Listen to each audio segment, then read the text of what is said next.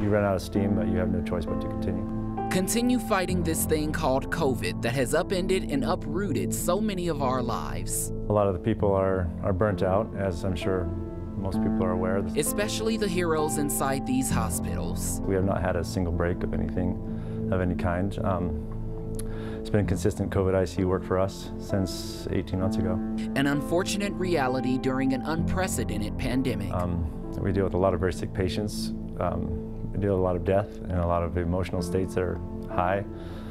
It's a disheartening place to work, especially after 18 months. Especially for nurses like Jefferson Peak at UCHealth in Aurora. The disease hasn't gone anywhere. Peak spends most of his time in the COVID unit hoping to help those he has found a renewed love for, his patients. Anybody that I take care of, I consider them to be someone that I would know and love myself, and I take care of them as they were my own family member, despite whatever choices they make. Even as the unvaccinated keep ICU beds occupied.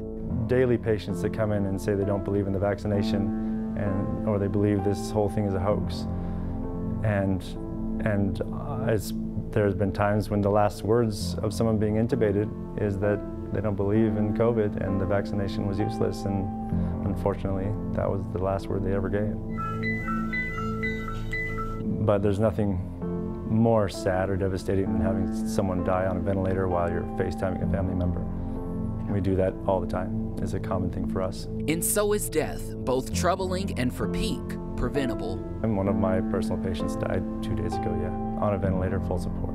It's an emotional toll those on the front lines endure. Peak was sent to Cornell Hospital in New York to assist during the initial surge in May 2020. Taking care of 6 patients at a time, and it was an absolute war zone. A war zone that has prepared him for this fight against the Delta variant. This Delta variant has made us have younger, sicker patients. We have 33-year-old, extremely healthy people that will never breathe the same again.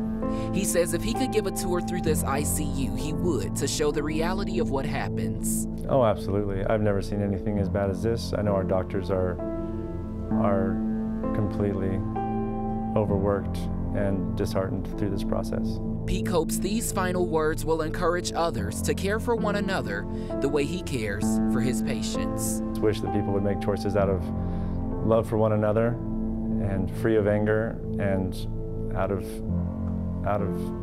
doing what's best as a citizen of this country.